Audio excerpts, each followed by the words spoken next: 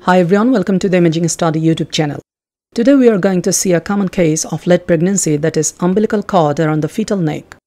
One layer of cord usually doesn't disturb much for normal vaginal delivery, whereas two or more layers of cord often seeks medical emergency and creates an indication for cesarean section.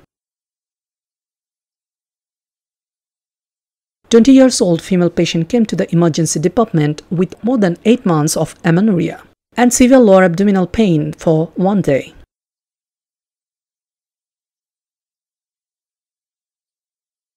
On ultrasound, a 33+ week sized single live intrauterine pregnancy is seen. Amniotic fluid volume is reduced.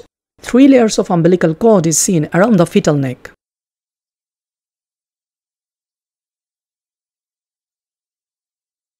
You can see the cross-section of the fetal neck. Acoustic shadow is coming from the cervical vertebra. If you look carefully, then you can also see an anechoic margin outside the neck skin. Sometimes this might be a helpful clue if you don't have the color Doppler facility, especially for those working in rural centers. On the right, you can see the appearance of cord on the lateral neck on color Doppler.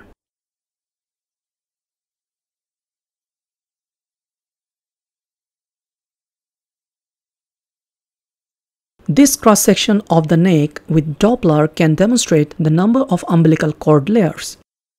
It's easy to count the number of veins rather than arteries to have an accurate idea. Here we can see 3 umbilical veins on Doppler with blue color due to flow direction.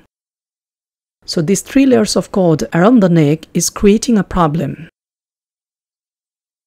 On real time, you can see the hypo to anechoic ring-like area outside the neck skin suggesting cord. But it's difficult to say the number of cord layers without Doppler. On Doppler, try to count 3 veins rather than 6 small arteries around the fetal neck. Though the heart rate was normal during scan, this fetus should gone through detailed obstetric Doppler to assess the hypoxic status.